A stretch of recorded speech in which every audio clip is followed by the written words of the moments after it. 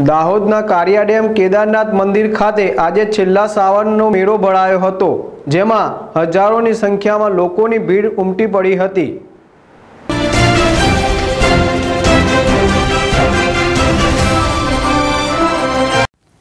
શિવજીને પ્રિય એવો શ્રાવણ માસ ચાલી રહ્યો છે, ત્યારે આજે શ્રાવણ માસનો છેલ્લો સોમવાર છે।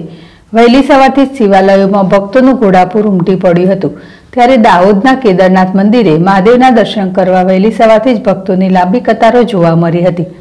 દાહોદથી 10 કિલોમીટર દૂર ચોસલા ગામ ખાતે આવેલું ભગવાન મહાદેવનું ઐતિહાસિક મંદિર કેદારનાથ મહાદેવ મંદિર ચોસલા ગામમાં કેદારનાથ મંદિર આવેલું છે।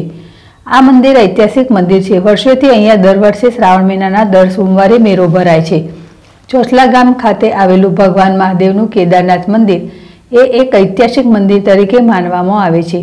ભગવાન મહાદેવનું મંદિર નીચે ગુફા જેવી જગ્યામાં બનેલું પૌરાણિક મંદિર છે અને ભગવાન મહાદેવના કેદારનાથ મંદિર ખાતે ઉપરથી 12 માસ ઝરણું વહેતું રહે છે અને શ્રાવણ મહિના પછી પણ ભગવાન મહાદેવના મંદિર ખાતે મધ્યપ્રદેશ, રાજસ્થાન તેમજ દાહોદ જિલ્લામાંથી અને ગુજરાતના અલગ અલગ જિલ્લાઓમાંથી શ્રદ્ધાળુઓ પોતાની શ્રદ્ધા પ્રમાણે ભગવાન મહાદેવના મંદિર ખાતે આવતા હોય છે અને માન્યતા પ્રમાણે મહાદેવ તેમની માન્યતાઓ પૂર્ણ કરતા હોય છે।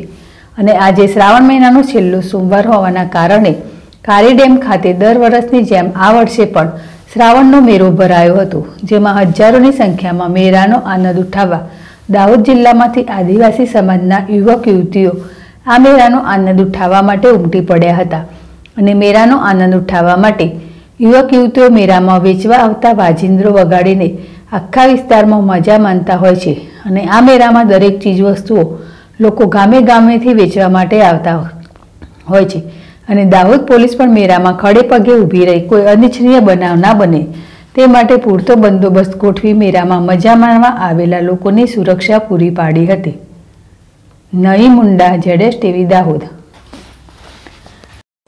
हम अलीराजपुर ज़िले से आए हैं और यहाँ का शिवलिंग बहुत ही मान्य रहता है। यहाँ जो भी मन्नत मांगते हैं वो पूरी होती है। हर बार आते हैं हम और इस बार भी आए और हर बार आएंगे दर्शन के लिए।